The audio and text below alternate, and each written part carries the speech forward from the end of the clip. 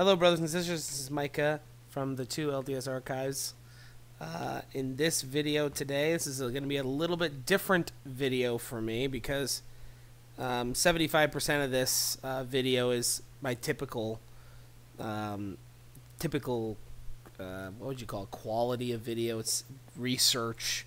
And the other 25%, I actually go into a little tiny bit of speculation, which I don't like to do, but it is fun, so I go into a little bit of that, but I source it pretty good, so I think you will, you'll probably like this video more than any of my other videos, but it's a little bit out of the normal for me, out of my comfort zone, putting stuff up that has a little bit of speculation in it, so bear with me on that. And here we have my Diet Pepsi. I'm ready to go. So this video this paper and video is going to be on Satan the Great Counterfeiter. As always, you can go to my website, which is ad-free. It's just my family blog, and you can print off these pictures in the Word document. Word document. Did I say pictures? No picture. No picture. Totally for free. It doesn't cost you anything. Just click print, and you can skip the videos entirely. Trust me, there is absolutely no hard feelings if you'd rather read it, or if you want to print it off and read it as I go through it. I read, and I always make about a half a dozen reading mistakes too, it seems like, but and I always find about a half a dozen spelling errors when I go through it too in grammar, so I apologize. Kind of archaic, but this is the way I learn the best, and I think it's the best way people can learn, and I don't base that off of myself or my knowledge. I base that off of the fact that this is how the Lord decided was the best way people should and can learn. And he decided that when he wrote all the scriptures that we have. He didn't give you a picture book. He didn't give you a PowerPoint. He gave you a book with words in it, and you needed to learn how to read. So that's why I do it this way. So without further ado, Satan the Great Counterfeiter. President James E. Faust of the First Presidency noted, Satan is the great imitator, the master deceiver, the arch counterfeiter, and the greatest forger ever in the history of the world. He comes into our lives as a thief in the night. His disguise is so perfect that it is hard to recognize him or his methods. One of the major techniques of the devil is to cause human beings to think that they are following God's way, when in reality they are deceived by the devil to follow other paths. In the Bible dictionary, under devil, we learn the English word devil in the King James Version is used to represent several different words in Greek: slanderer, demon, and adversary. And Hebrew, spoiler. The devil is the enemy of all righteousness and of those who seek to do the will of God. Literally a spirit son of God, he was at one time an angel in authority in the presence of God. However, he rebelled in the premortal life, at which time he persuaded a third part of the spirit children of the Father to rebel with him in opposition to the plan of salvation championed by Jehovah, who was Jesus Christ. Thus came the devil and his angels. They were cast out of heaven and were denied the experience of mortal bodies and earth life. Latter-day Revelation confirms the biblical teaching that the devil is a reality and that he does strive to lead men and women from the work of God. One of the major techniques of the devil is to cause human beings to think they are following God's ways, when in reality they are deceived by the devil to follow other paths. Since the devil and his premortal angels have no physical body of flesh and bones, they often seek to possess the bodies of mortal beings. There are many such instances recorded in Scripture. Such can be evicted by the power of faith in Jesus Christ and the exercise of the holy priesthood. Jesus gave this power to his disciples. The devil is called the prince of this world, the adversary, Beelzebub, meaning the prince of the devils, the wicked one, the enemy, Lucifer, Satan, prince of the power of the air, perdition, son of the morning, that old serpent, the great dragon, a murderer from the beginning, a liar from the beginning, and the accuser. He is miserable in his situation, and stirreth up the children of men unto secret combinations of murder and all manner of secret works of darkness. He tries to imitate the work of God. Now this is interesting, okay? By transforming himself nigh unto an angel of light. He is also a worker of miracles, by which he deceives many on the earth. In fact, the scripture says he deceives the whole world. He can cite scriptures to make his point seem plausible. All of this is a scheme to make men miserable like himself. Protection against the influence of the devil is found by obedience to the commandments and laws of the gospel of Jesus Christ. The message of all the prophets and apostles is that truth, righteousness, and peace shall in the end prevail over error, sin, and war. The faithful shall triumph over all their afflictions, and enemies shall triumph over the devil. There shall be a complete and lasting victory of righteousness over the wickedness of this on this earth, which will be done by the power of the Lord Jesus Christ. End quote from the Bible dictionary under devil. Why is this important to recognize? Why is this important to understand? Why do I believe that?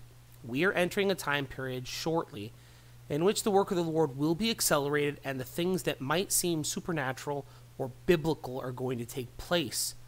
During this, the saints of God are going to need a sense of composure and the ability to stay grounded and have a rock-solid testimony of the Savior and understanding of his gospel. Or, as President Nelson recently said, quote, do whatever it takes to strengthen your faith in Jesus Christ by increasing your understanding of the doctrine taught in his restored church, and by relentlessly seeking truth.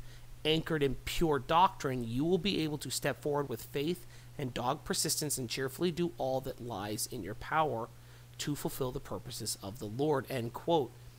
When Satan makes his grand appearance, you are going to need to understand how Satan works and how the Holy Ghost works so that you won't be deceived. This is another reason why I believe President Nelson really has been focusing on lately how to and the process of hearing him. Okay, this contrast, this difference will determine everything in the days to come. Moses 5:12 through 14, and Adam and Eve blessed the name of God, and they made all things known unto their sons and their daughters. And Satan came among them, saying, I am also a son of God. And he commanded them, saying, believe it not. And they believed it not. And they loved Satan more than God. And men began from that time forth to be carnal, sensual, and devilish. And the Lord called upon men by the Holy Ghost everywhere, and commanded them that they should repent. So the Holy Ghost has been around for a while. A couple things of importance to notice here. One, Satan does not besmirch God. He uses his relationship to God to give himself validity and credibility. This is important to know because a lot of people think that Satan appears in outright opposition to God, when in reality he appears to represent God, but mingles truth with lies. 2, the contrast between those who heed the Holy Ghost and those who heed Satan. The pattern is laid out here all the way back with Adam and his children. This is important to note because the pattern starts with Adam and will continue to the end of time. Moses 5:16-18, and Adam and Eve, his wife, ceased not to call upon God. And Adam knew Eve, his wife, and she conceived and bare Cain, and said, I have gotten a man from the Lord, wherefore he may not reject his words. But behold, Cain hearkened not, saying, Who is the Lord, that I should know him? And she again conceived and bare his brother Abel, and Abel hearkened unto the voice of the Lord, and Abel was a keeper of sheep, but Cain was a tiller of the ground, and Cain loved Satan more than God. So what do we learn from this? That Abel hearkened unto the Holy Ghost and the Lord, and Cain loved Satan and hearkened unto him. Continuing, Moses 5:18, and Satan commanded Cain, saying, Make an offering unto the Lord. Now this crucial bit of information allows us with a clarity to understand how Satan works. Satan did not command Cain to offer a sacrifice to him, but rather to the Lord. Why? Because he knew that if Cain offered a sacrifice to the Lord for the sole reason that Satan told him to do it, the Lord would be unable to accept the gift. He'd have to refuse it because it was coming from Satan. This is an act of rebellion. For more information on acts of rebellion versus the acts of weakness, see my paper or watch the video, which I have done, rebellion versus weakness. Satan knew that this rejection would get Cain wroth. Reading again, further in Moses 5:21, but unto Cain and to his offering he had not respect. Now Satan knew this, and it pleased him, and Cain was very wroth, and his countenance fell. The Lord then proceeds to try to explain what Satan had done to Cain, which caused Cain to get even more upset and leave. He did that between verses 23 to 25. We read in verse 26, and Cain was wroth and listened not any more to the voice of the Lord, neither to Abel his brother, who walked in holiness before the Lord. Satan then takes Cain and gives him the oath that he must swear for their covenant to be made. We read about that in verse 29, and Satan said unto Cain, swear unto me by thy throat, and if thou tell it, thou shalt die, and swear thy brethren by their heads, and by the living God, that they tell it not. For if they tell it, they shall surely die, and this that thy father may not know it, Adam. And this day I will deliver thy brother Abel into thine hands. Not only does this mimic the covenant that we make with the Lord, Satan has his followers swear by the living God, once again using the name of God for his own benefits. The pattern of people tricking people into thinking they're actually serving God starts here. You could say this is literally the birth of Satan's religion. A couple things interesting to note about Satan's religion is that they swear oaths to God, and those who break the oaths are beheaded. Now, I want you to put this on the back burner, and I want you to think about which religions around the world, or rather one religion, that teaches this. Another important bit of information was that these pacts were done in secret, especially from that of the modern day prophet or patriarch, which in this case was Adam. Continue to read. And Satan sware unto Cain that he would do according to his commands, and all these things were done in secret. And Cain said, truly, I am Mahan, the master of this great secret, that I may murder and get gain. Wherefore Cain was called Master Mahan, and he gloried in his wickedness. And Cain went into the field, and Cain talked with Abel his brother. And it came to pass that while they were in the field, Cain rose up against Abel his brother and slew him. And Cain gloried in which he had done, saying, I am free. Surely the flocks of my brother falleth into my hands. So Cain made the oath, killed his brother, but what Cain said after it is truly informative, for it gives us the why of the deed. Why did Cain make such an oath? Why did Cain kill his brother? So what did Cain say? He said, I'm free. And he said, now I will get my brother's stuff. Satan promised him two things in killing his brother, that Cain would be free and that Cain would get Abel's things. So we know that secret combinations from the very beginning were set up to get gain and to avoid laws.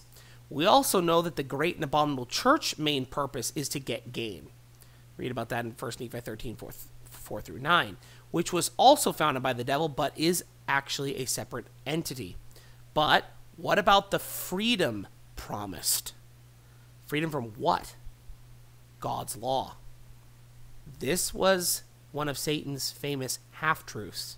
Satan promised him that he would be free from God's law if he killed his brother, but he most likely didn't specify to Cain that this freedom from the law does not occur until after judgment and after the sons of perdition are cast out into outer darkness. For we know that all kingdoms have a law save for outer darkness, which is made for those who could not abide any law. So you could say they are free from law. This is reflected when the Savior asks Cain, where is your brother?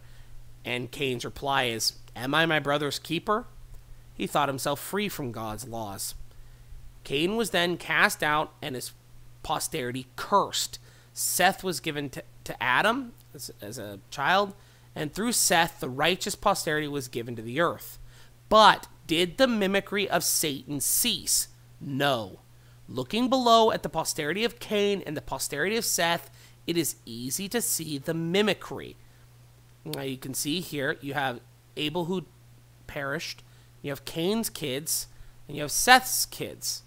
Now if you look here, you can start to see the mimicry here.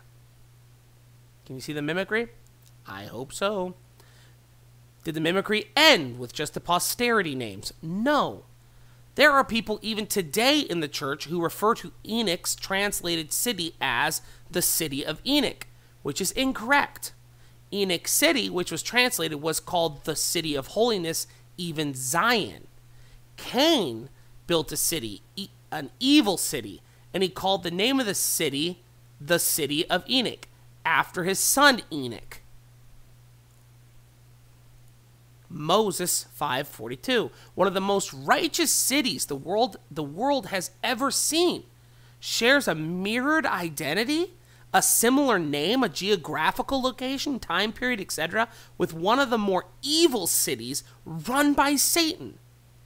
This is how Satan works. I could document hours worth of mimicry, but needless to say, it happened all the way from the time of Adam to Abraham. But I want to skip straight to Abraham. The reasons for doing this are many. Obviously, time is an issue. But more importantly, the mimicry that occurs around Abraham is extremely important for us to understand today. Now that I have explained Cain versus Seth, the story of Abraham and the deception around him will sound eerily familiar. Abraham couldn't have a child. His wife was barren. Abraham then had a son through his wife's handmaiden. His name was Ishmael, and I want you to think Cain. After that, Abraham's wife bore a son and named Isaac, and I want you to think Abel or Seth.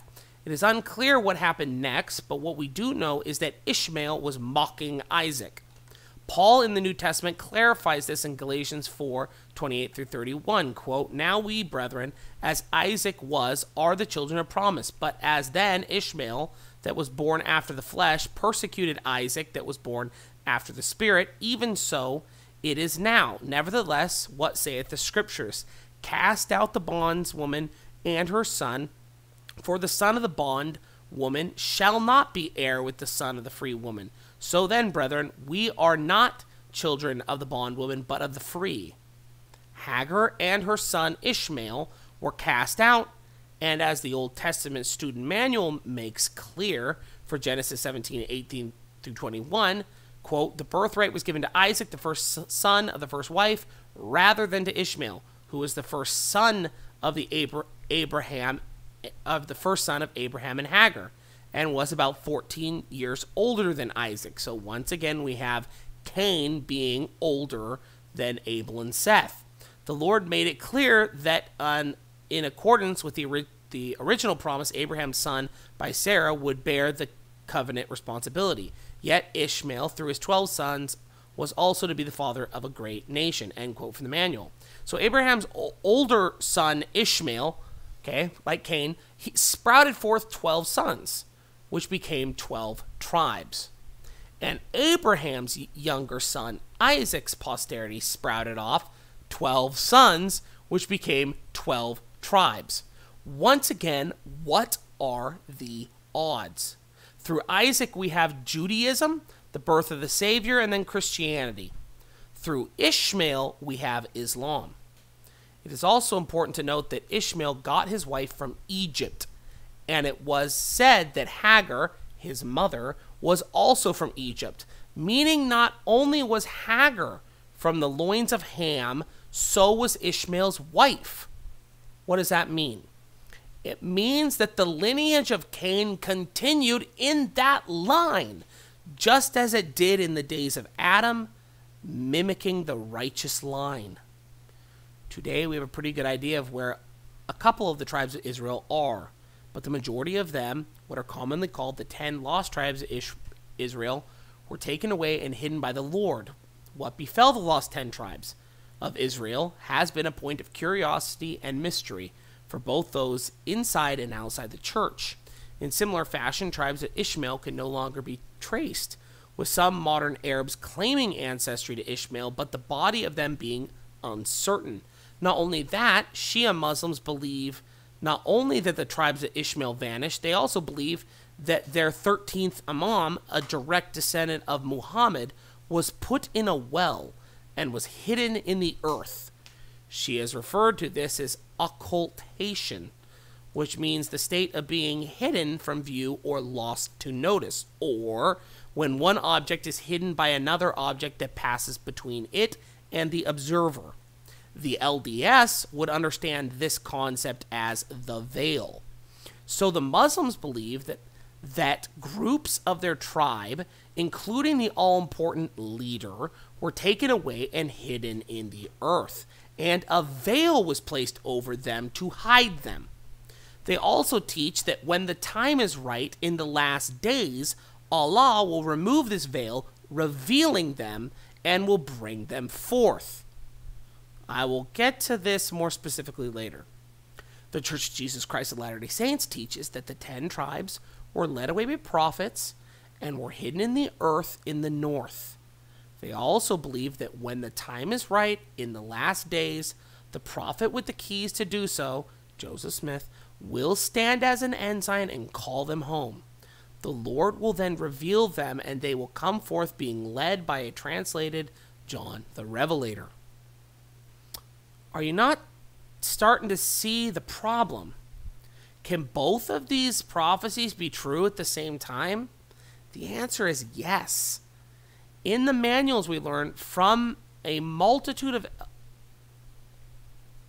LDS prophets, apostles, and scholars that when the 10 tribes were being led north as a body, that groups of these people broke off over the course of their journey, leaving the body of the group. And this is where we get the scattering of Israel. When Moses restored the keys to Joseph Smith, he gave him the keys to gather Israel and to lead the 10 tribes back. The 10th article of faith states we believe in the literal gathering of Israel and in the restoration of the 10 tribes. So we know that there is a body up north, but we also know that some broke off.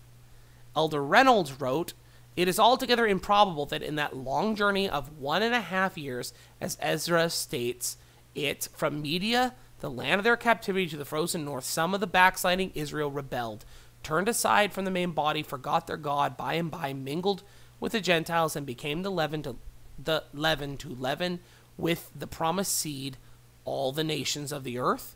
The account given in the Book of Mormon of a single family of this same house, its waywardness, its stiff-neckedness before God, its internal quarrels and family feuds are, we fear, an example on a small scale of what most probably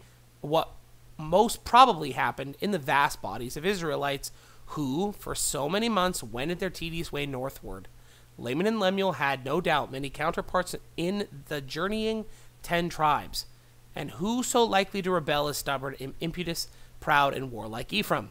Rebellion and backsliding have been so characteristically the story of Ephraim's career that he can scarcely conceive that it could be otherwise, and yet preserve the unities of the people's history.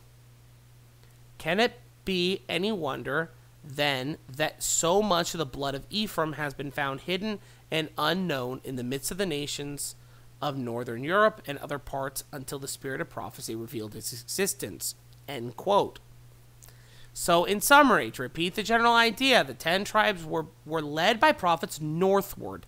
And as they went north, groups of them broke off, but eventually the main body made it to where it was going and was hidden by the Lord.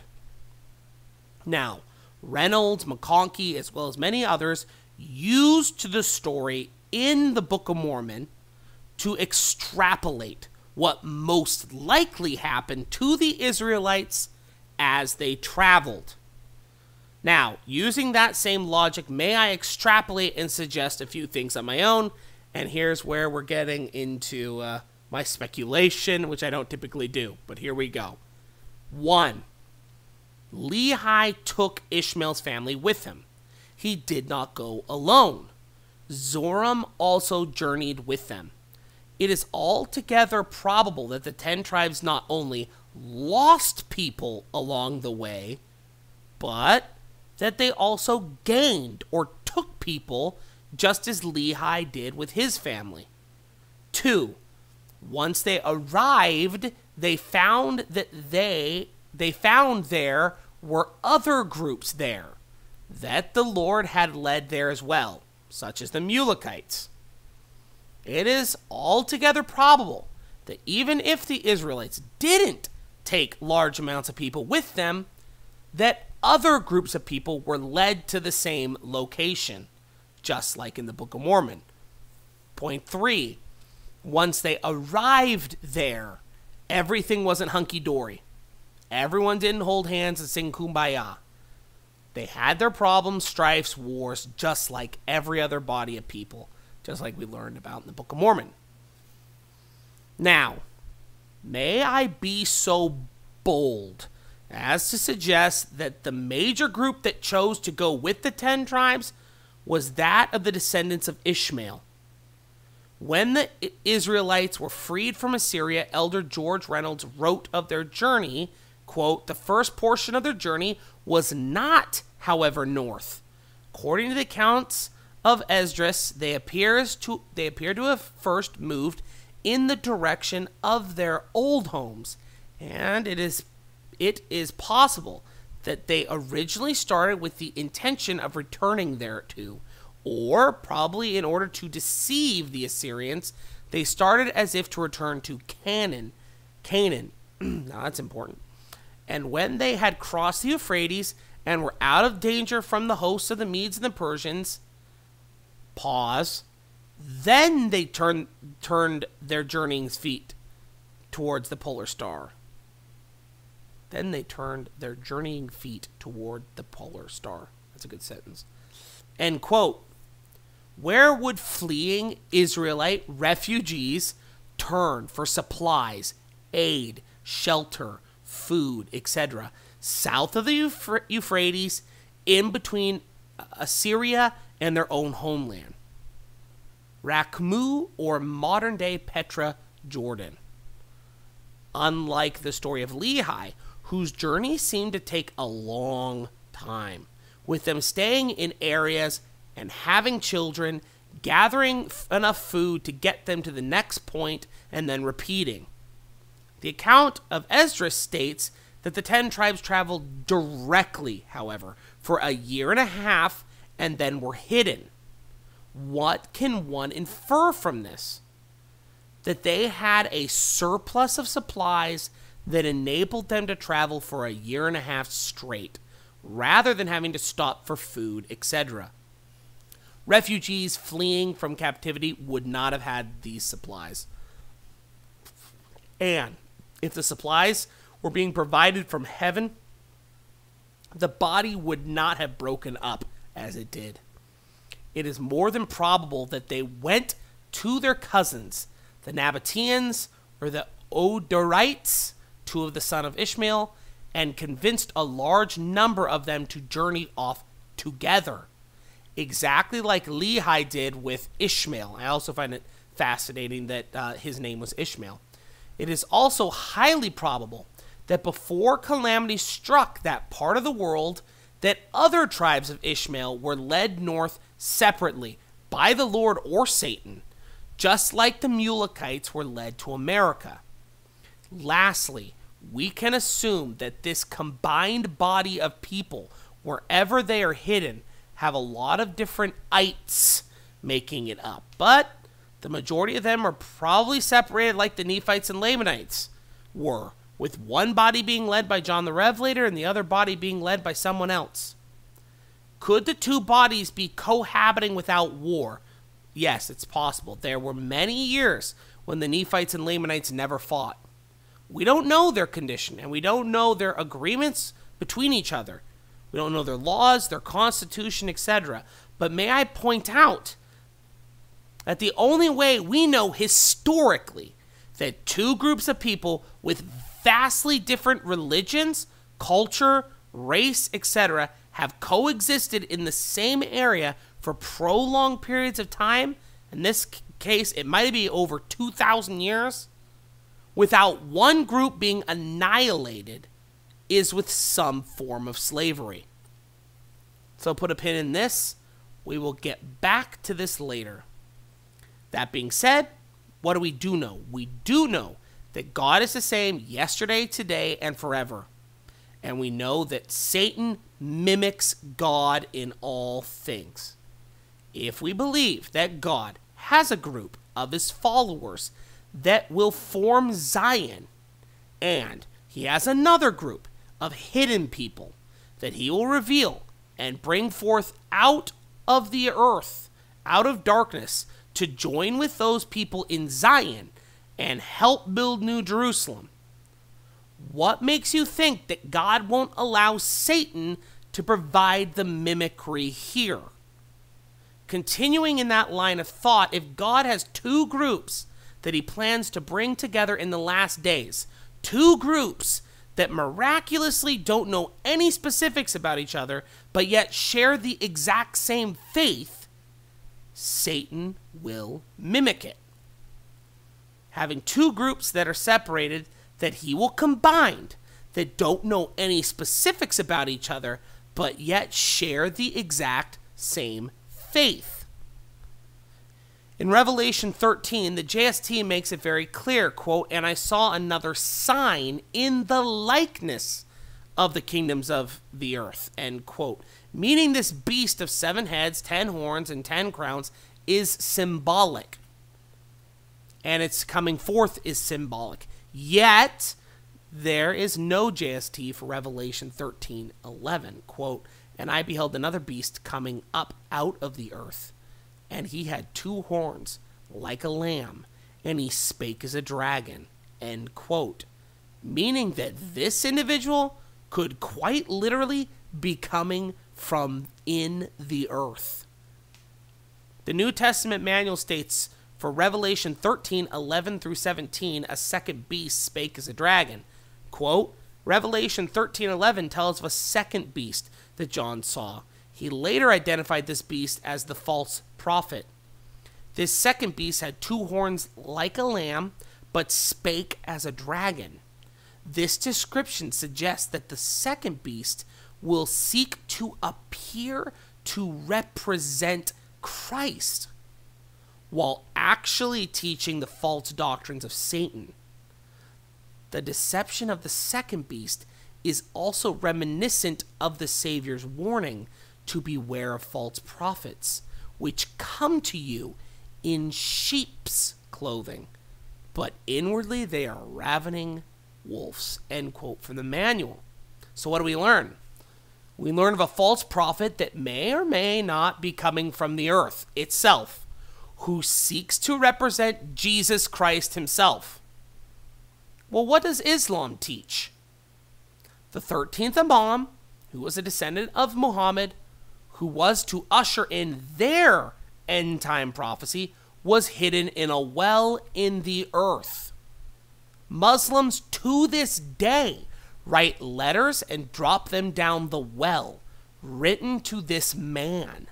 They believe that when he comes forth from the earth, he will bring with him Jesus Christ, quote, who is a Muslim and will serve as his deputy, end quote. Going back to Revelation 13:12 through 15. And he exercises all the power of the first beast before him, and causes the earth and them which dwell therein to worship the first beast, whose deadly wound was healed.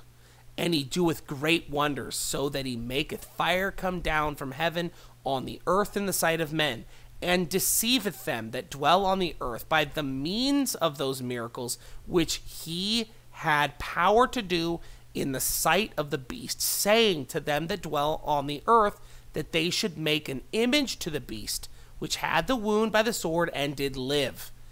And he had power to give life unto the image of the beast, that the image of the beast should both speak and cause that as many as would not worship the image of the beast should be killed. Okay, going back to the doctrine of Islam, what do they teach? Well, they teach, quote, Muslims believe the Mahdi, the 13th Imam, will return in the last days to establish righteousness, justice, and peace. When he comes, they say, the Mahdi will bring Jesus with him.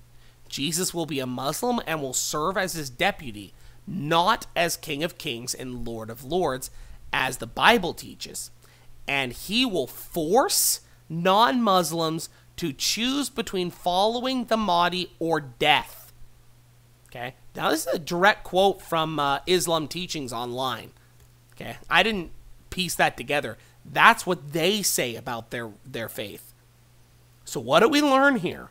1, the first beast and the Antichrist group that come from the earth share the same religion. Quote, he exerciseth all the power of the first beast.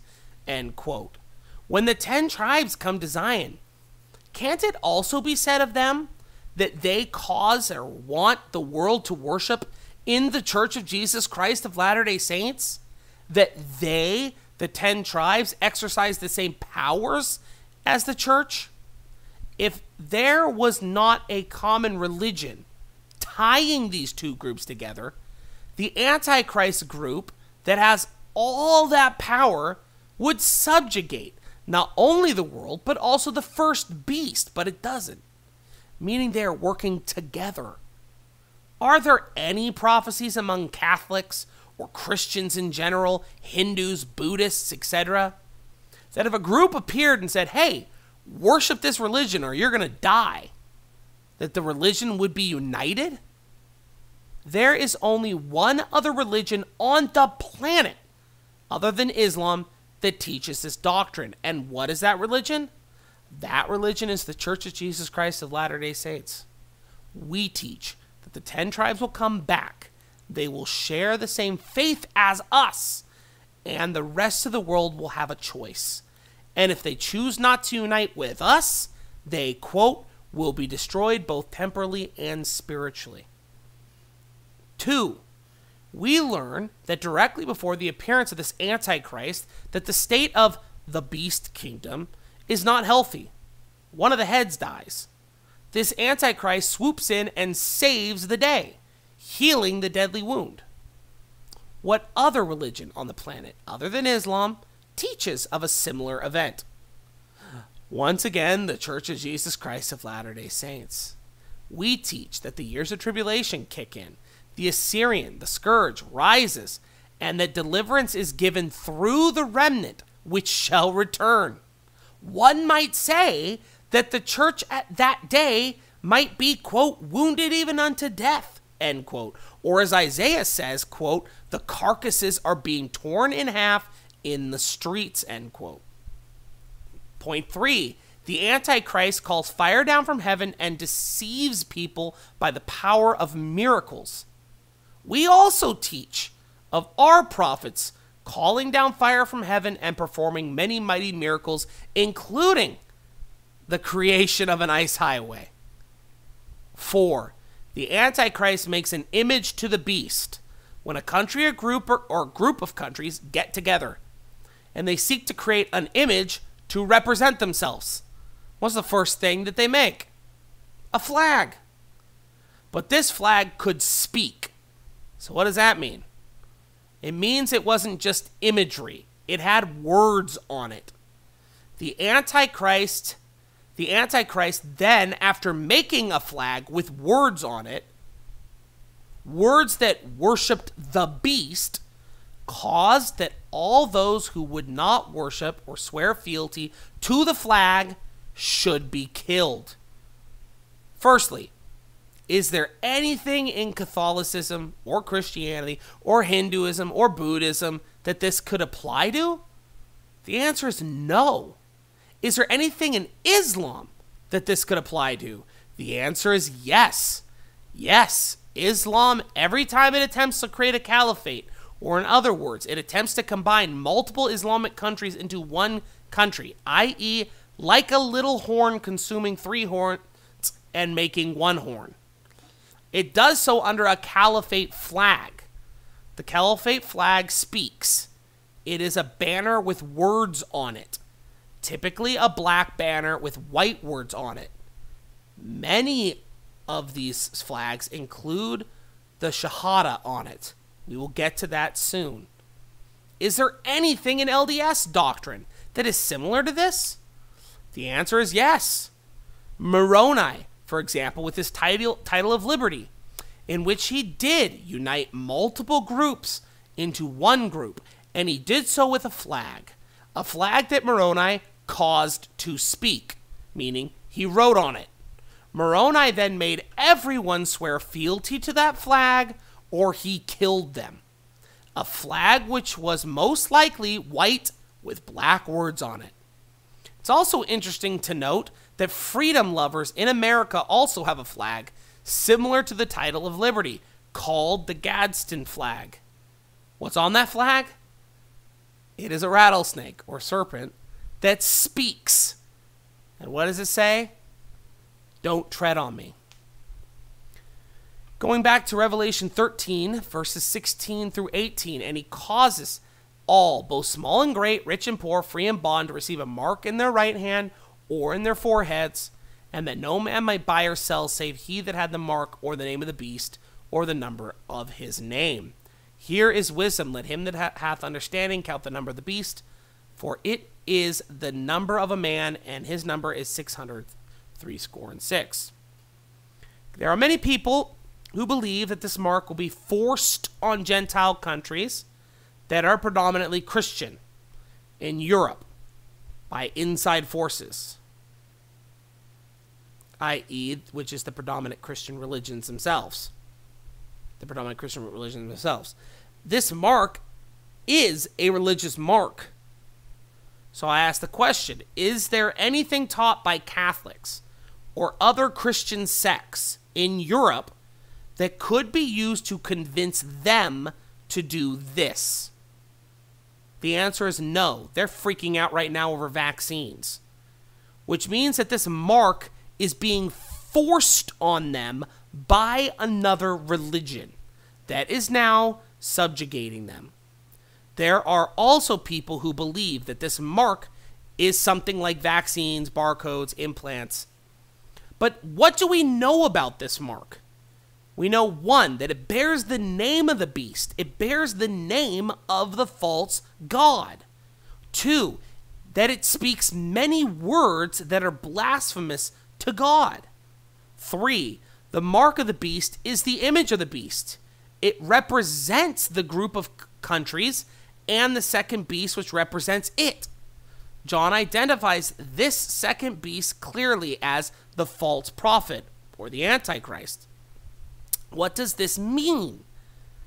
Does this mean vaccines? Does this mean teaching a different Christianity, like Catholics versus Presbyterians versus LDS? So what is an Antichrist? An Antichrist is clearly identified as any persons, organizations, religions, etc., that teaches that Jesus Christ is not the Savior of the world. So we know that this mark of the beast, what makes it so blasphemous, is that it openly proclaims this specific doctrine. In summary, the mark of the beast has to have the power to identify people as antichrists. It has to have the power to speak words associated with it. And lastly, it has to bear the name of the beast. To believe that Catholics or any Christian denomination could convince its members to wear such a token or badge or mark, I believe is ludicrous. This will be forced upon people by the sword. There are only two religions on the planet that teach that Jesus isn't the Christ: Judaism and Islam. But can the Antichrist be Jewish? The answer is no, because the Antichrist leads the armies to destroy Israel. Would an Antichrist that represents Judaism seek to destroy Judaism? No. So the only religion on the planet that fits the bill is Islam. Does Islam practice anything similar to this already? The answer is yes. Islam teaches that those who do not accept the doctrine of Islam should have their heads taken off. And what is their doctrine? That Allah is their God and that Jesus Christ was not the Savior. Now comes in the topic of the Shahada. The Shahada is an Islamic creed testimony declaring beliefs in the oneness of God and the acceptance of Muhammad as God's messenger. There is no God but Allah, and Muhammad is his messenger. Where do they wear this? They wear it on their head in the form of a bandana and on their arm as an armband. It is also important to note that those that wear or wore this badge or mark, when they died, they, quote, did curse God and die. Meaning that they recited or read the mark of the beast or something similar to it with their last breaths. So what are the Muslims taught to say right before they die? Their declaration of faith, in which they reconfirm their beliefs in Allah, Prophet Muhammad, the 12 Imams, the Quran, and the Day of Judgment, and the statement of Faraq, which I don't know how to pronounce that, which states that there is no God but Allah. To John, this would be cursing God and dying. Continuing with Revelation 14:9 through 11, and the third angel followed them, saying with a loud voice, if any man worship the beast and his image, and received his mark in his forehead or in his hand, the same shall drink of the wine of the wrath of God, which is poured out without mixture into the cup of his indignation, and he shall be tormented with fire and brimstone in the presence of the holy angels and in the presence of the Lamb. And the smoke of their torment ascendeth up forever and ever, and they have no rest day nor night, who worship the beast and his image, and whosoever receiveth the mark of his name. Revelation 16. And the first went and poured out his vial upon the earth, and there fell a noisome and grievous sore upon the men which had the mark of the beast, and upon them which worshipped, once again, worshipped his image. A lot of people, are people really worshiping a vaccine? And upon them which worshipped his image. And men were scorched with great heat and blasphemed the name of God. So you're telling me what? These people with vaccines are all of a sudden, swearing fealty to some other god when they die? Which had power over these plagues, and they repented not to give him glory. And the fifth angel poured out his vial upon the seat of the beast, and his kingdom was full of darkness, and they gnawed their tongues for pain, and blasphemed the God of heaven because of their pains and their sores, and repented not of their deeds. And the sixth angel poured out his vial upon the great river Euphrates, and the water thereof was dried up, that the way of the kings of the east might be prepared. And I saw 3 unclean spirits like frogs come out of the mouth of the dragon, and out of the mouth of the beast, and out of the mouth of the false prophet. For they are the spirits of devils working miracles, which go forth unto the kings of the earth and the whole world, to gather them to the battle of the great day of God Almighty. Revelation 19. And the beast was taken, and with him the false prophet that wrought miracles before him, and which he deceived them, that he had received the mark of the beast, and them that worshipped his image. These both were cast alive into the lake of fire, burning with brimstone. And the remnant were slain. Seems like there's 2 people there, huh? Slain with a sword of him that sat upon the horse, which sword proceedeth out of his mouth, and all the fowls were filled with their flesh. The judgments that are poured out upon this religion and upon the Gentiles that have accepted the mark are described in great detail up to and culminating in the Valley of Decision, i.e. the Battle of Armageddon, or the Battle of Armageddon. This is supposed to be of. Battle of Armageddon, i.e. the Mount of Olives. I believe it is ludicrous to come to the conclusion that Catholicism, Presbyterianism, Hinduism, or just the Gentile nations in general could or will be convinced to stand in the valley at that day.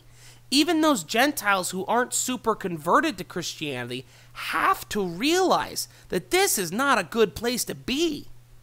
Who would stand in this valley proudly and with faith in their God or in their beast? Who would do that? Islam teaches that there are 2 devils, America is the great devil, and Jerusalem is the little devil. The Church of Jesus Christ of Latter-day Saints teaches that the law will go forth from Zion, Jackson County, Missouri, New Jerusalem, America, and the word will go forth from Jerusalem. The church also teaches that the New Jerusalem has to be built before the Old Jerusalem is redeemed. Therefore, the New Jerusalem is greater in importance to the Old Jerusalem. Islam teaches to destroy America, then destroy Israel. We learn in Revelation that the beast tries to kill the child, which is New Jerusalem. And when it can't get it, the focus is then changed to Israel. Name another religion, country, group of countries, etc., that as soon as they got enough power, they would want to destroy America. And then, when it couldn't destroy America, it would then immediately try to destroy Israel. Who has that much hatred towards them both? Who has these two at the top of their list? And who would have enough faith, blind faith I might add, to not only stand in the valley of decision, but as they are dying would still recite their curse to God with their dying breaths? The army that is described as doing all these horrible things is described as the Northern Army. It's found in Joel. The 10 tribes are said to be hidden in the north countries. Isaiah asks the question repeatedly, shall the prey be taken from the mighty or the lawful captive delivered?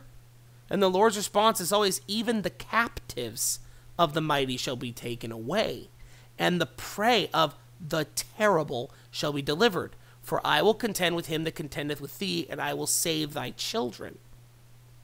The Lord also says that his servant, his latter-day servant, will have a work to do as Moses. He will be like Moses and do the things as Moses did. Moses freed a group of Israelites from slavery, bondage, captivity, from a group of people who were descendants of Cain. There is a very good chance that the 10 tribes are in bondage, captivity, slavery to the descendants of Cain. There's also a very good chance that the Antichrist and his army will make their appearance to the world from the north countries. And there is a very good chance that the 10 tribes will be among them. These north countries are around northern Europe. From what we know of their journeying to get there, when the prophets among them will no longer stay their hands, when the ensign, which is Joseph Smith, is raised up and calls them home, they will make their exodus just like that of Moses before. When they reach the water, ice will flow down at their presence and will form an ice highway in which they can escape. Some might wonder why the army wouldn't just follow the 10 tribes over to North America. But we learn that only the righteous will be able to walk on the highway, and the unrighteous will be killed. Much like Pharaoh setting troops to kill the ancient Israelites and being swallowed up in the sea. We have this in the book of Revelation as well.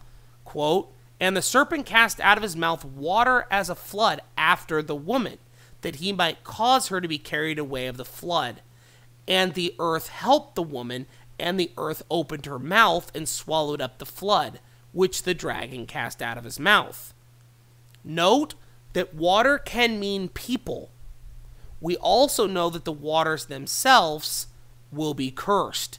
In Doctrine and Covenants 61 we read, behold, I, the Lord, in the beginning blessed the waters, but in the last days by the mouth of my servant John I curse the waters. Wherefore the days will come, hasn't come yet, that no flesh shall be safe upon the waters. And it shall be said in days to come that none is able to go up to the land of Zion upon the waters, but he that is upright in heart. The servant John spoken of is John the Revelator, who will be one of the principal people leading the 10 tribes to Zion. And this would also explain the last verse in Revelation 12. And quote, "And the dragon was wroth with the woman, and now it can't go and get the people in Zion because he can't cross the water, and went to make war with the remnant of her seed, which kept the commandments of God and have the testimony of Jesus Christ." The Lord describes this great northern army coming, the slaves in that army rising up and fleeing in Doctrine and Covenants 87. "And it shall come to pass that there many days slaves shall rise up against their masters, who shall be marshaled and disciplined for war. And it shall come to pass also that the remnants who are left of the land will marshal themselves, and shall become exceedingly angry, and shall vex the Gentiles with a sore vexation. And thus with the sword and by bloodshed the inhabitants of the earth shall mourn, and with famine and plague and earthquake and the thunders of heaven. And the fierce and vivid lightning also shall the inhabitants of the earth be made to feel the wrath and indignation and the chastening hand of the Almighty God, until the consummation decreed hath made a full end of all nations. That the cry of the saints and the blood of the saints shall cease to come up into the ears of the Lord of Sabaoth from the earth, to be avenged of their enemies. Wherefore stand ye in holy places, and be not moved until the day of the Lord come. For behold, it cometh quickly, saith the Lord. Amen."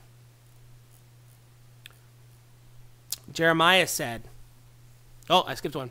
Joseph Smith said, Joseph Smith said, "The city of Zion spoken of by David in the 102nd Psalm will be built upon the land of America, and the ransomed of the Lord shall return."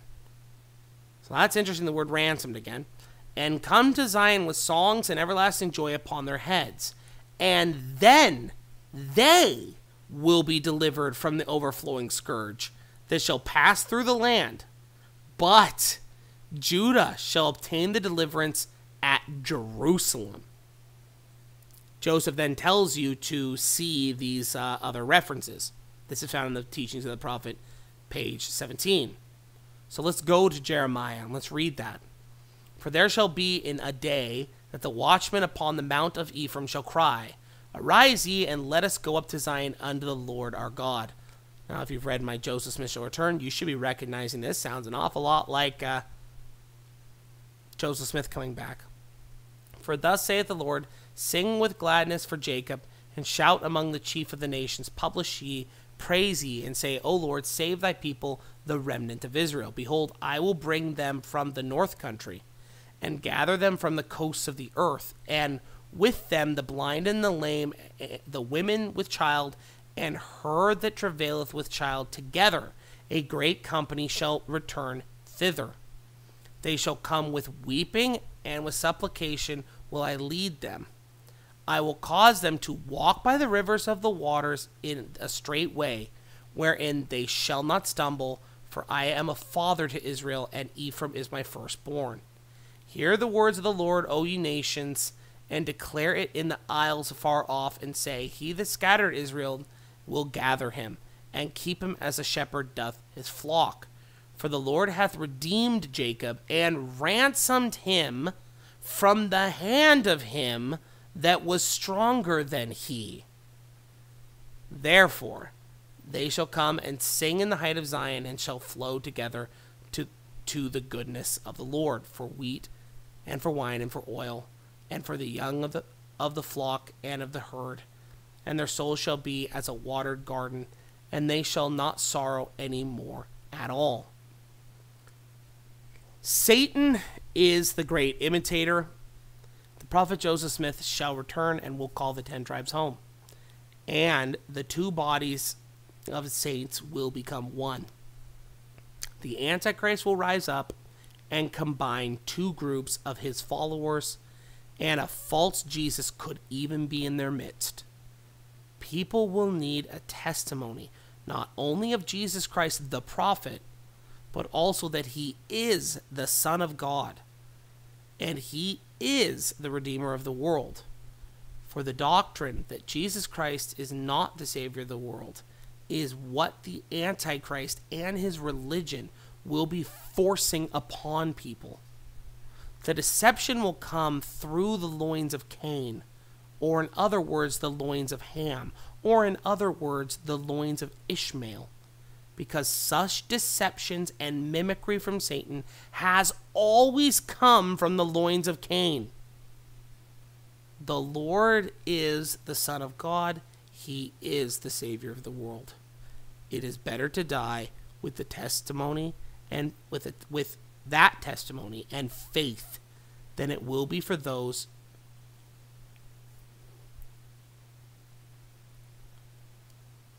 who accept the mark of the beast and blaspheme God. What happened? Another one? Pointing doesn't do anything. You can talk. Oh, I spelled who wrong. You just say that. My wife just points an eerie finger at the screen and doesn't move. What is it? It's my grave. I had a Nightmare Before. What was that movie? That book. The three ghosts show up and points at the grave. This is your grave. Christmas Carol. I had a Mickey Mouse Christmas Carol moment there on my right. It was pretty creepy. So anyway, I hope you enjoyed this. I had a little bit of a, I guess, lighter beat at the end of this video.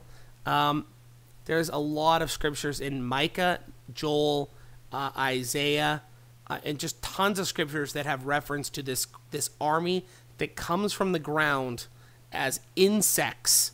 Micah has a verse where he actually says they come from holes in the ground and start consuming people. It's the last chapter of Micah, and I think that depending on the reception of this, I'll do a video actually going through all those references. If people want to read it or people want to know about it.